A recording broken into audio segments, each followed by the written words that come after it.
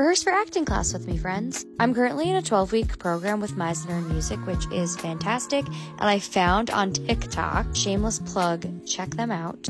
Anyway, I always start rehearsing by looking over my class notes, looking over the materials that I want to work on that day, and Jillian, my teacher, sends out a lot of inspirational quotes and things, so I like to always give those a look over as well. Then we jump into warm-ups.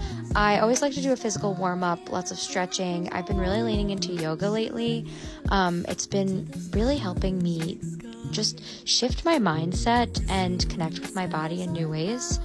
Although on this day I didn't really do any yoga. And then since I was focusing on singing, I did a vocal warm-up with lots of different vocal eases and things that I'm working on with my voice teacher. P.S. There are vocal stretches and massages and things that I like to do that you should be doing too.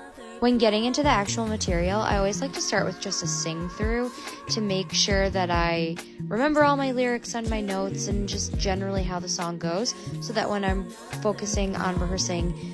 And then I worked on some of the exercises that we've been working on in class with this particular piece. I created an emotional prep triangle and repeated with the room in an effort to channel new things in my piece. Yay, Meisner, yay, rehearsing. See you next time.